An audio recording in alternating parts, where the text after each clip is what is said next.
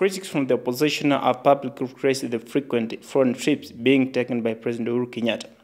Hata rais akitoka hapa amebeba kwa watu 50 au 100. Wengine wanakwenda kule tu, wanapika namna hiyo wanatoka kwenda kufanya shopping.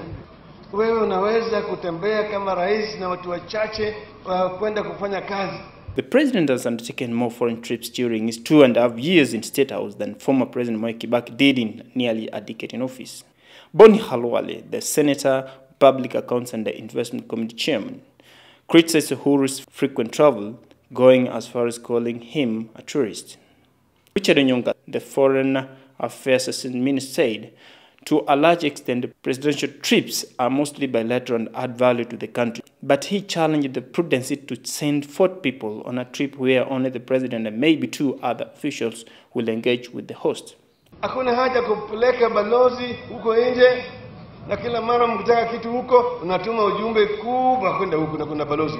Despite the criticism, supporters of Uhuru Kenyatta claim that the frequent trips are vital to attracting foreign investors to Kenya. The president going to other countries is good, and he should do more. We cannot claim the leadership position we have in the region and yet shun our obligations to deal with the regional issues that we need to deal with. Uhuru has undertaken 3 major trips within the last 1 week. Late in the evening of Friday, November 27th, he flew to Malta to attend the 4th Commonwealth Heads of Government meeting. After the conference in Malta, the president traveled to Paris, France, where he addressed the Paris Climate Change Conference on Monday, November 30th. Kenya was among the first developing countries to submit an ambitious, intended, nationally determined contribution to the UNFCCC Secretariat.